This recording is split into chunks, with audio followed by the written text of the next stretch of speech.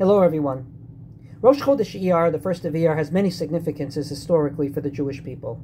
And in the last 9 years for the modern Orthodox community, and especially for his students, the yortzeit of my great Rebbe and mentor, Rav Lichtenstein, Zecher Tzadik Livracha.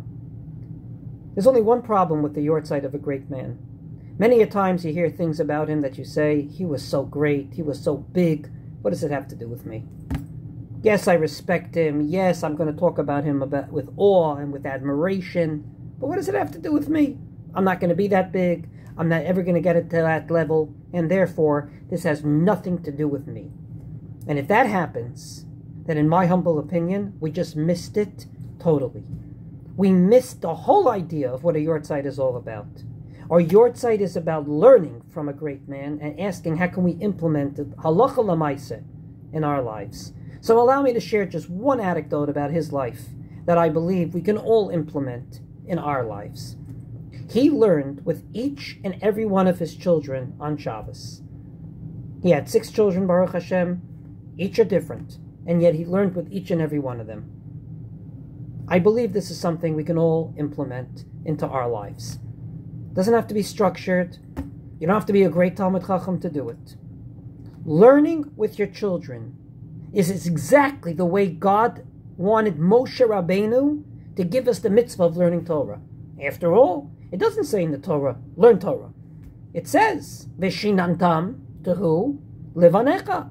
V'limadetem otam et benechem, and you shall teach it to your children. There is nothing more of an intimate experience than the internal jokes that a family shares that only they can laugh at. So imagine if in that internal circle you add in not only the internal jokes and whatnot, but also the learning of Torah. That's the way God said to Moshe to write it into the Torah. And that, in my opinion, has to be part and parcel of our experience. I know in my own family, ever since I learned that about my Rebbe, I feel guilty on Shabbos to eat my children if I didn't learn with at least one of my children first. I feel that it's part of the Shabbos experience, not just to nap and to eat and to daven, but also to learn with your children. It is one of the most rewarding experiences. It is one of the most beautiful experiences. And literally, as he once taught in the name of Rav Soloveitchik, it is not just a kiyum, a fulfillment of learning Torah, but rather it is a fulfillment of reenacting Maimad Har Sinai that we're counting towards right now.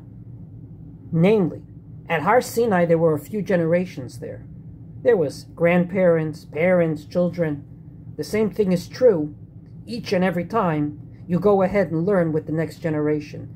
You, Kiviyachol, are standing there like a Moshe Rabbeinu and you're teaching the next generation. Or you're standing there, Kiviyachol of Kiviyachol, like a God, being a Melame Torah la'amo Yisrael, being a teacher of Torah to the Jewish people, as we say every morning in the blessing on the Torah, teaching the generations to come.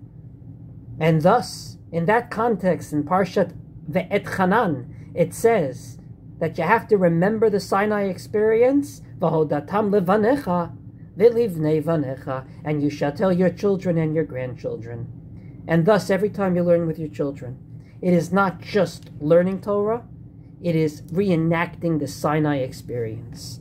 An intergenerational experience surrounding one of the most ancient aspects of the Jewish experience, learning our experience, having our brains not just deal with politics, strategy, who should be the next prime minister and president, but rather having our brains deal with the most intimate aspects of our Jewish lifestyle. So whoever doesn't yet do it, I give you the following challenge. Try to the best of your abilities to learn with your children and grandchildren. I can promise you one thing. It is rewarding, it is enjoyable, and it is beautiful. And if you do so, not only will you bring a zchut to the memory of this great gadol, you will ensure that his legacy remains alive and well in this world as well. Yehi Zichro, Shel Mori v'Rabbi, Baruch.